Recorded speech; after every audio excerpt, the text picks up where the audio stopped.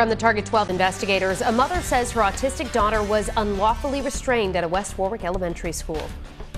It was like 2-3 calls a week.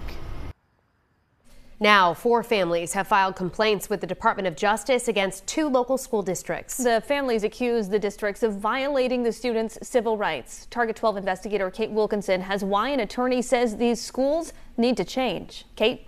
According to the complaints, 4 students were restrained dozens of times. However, that stopped when some of them were transferred out of the districts. Repeated restraints, occasionally leading to bruising, and in some cases, students were held for at least a half hour. That's what 4 families claim happened to their kids in federal complaints filed earlier this month.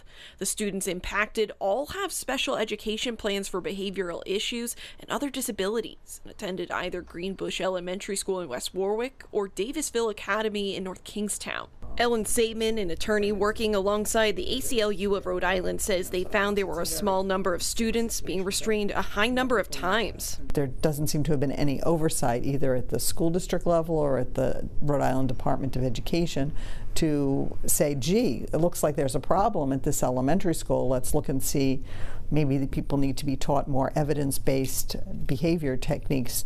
In Rhode Island, restraints can only be used if a student poses a physical threat to themselves or others, and if other forms of de-escalation are not working. Certain types of restraints are also banned in Rhode Island, like the prone position, which became illegal in schools in 2016, where a person is held face down. However, Isilda Cabral of West Warwick said her daughter Sophia was held in that position last fall, in a padded room the size of a closet, used when an educator feels a student needs to be removed from others. That day, she told me she didn't want to go in the closet anymore, and that's what made it more worse.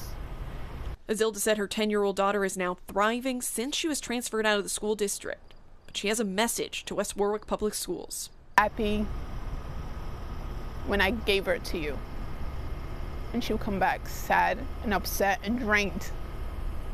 So you failed her.